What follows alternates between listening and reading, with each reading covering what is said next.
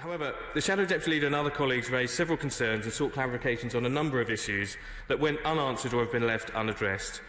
The issues raised included the fund's future accountability and the potential to amalgamate the administration of members' funds.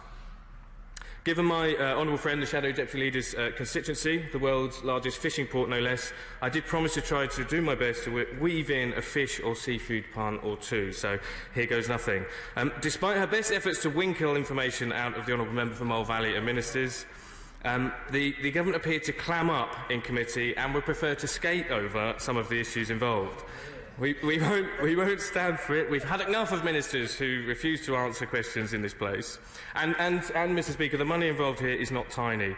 The tuna, several million squid, is involved in this bill. I do apologise. Some £7 million, according to the House of Commons Library briefing.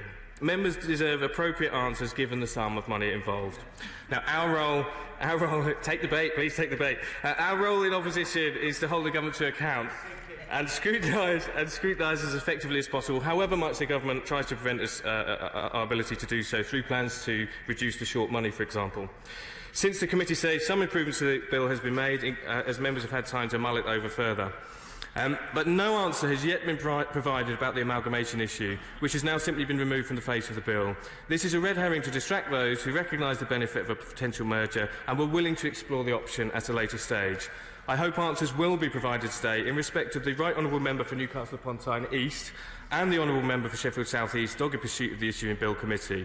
The latter has expressed his concern that this bill could represent a missed opportunity if the issue is now simply lost or ignored.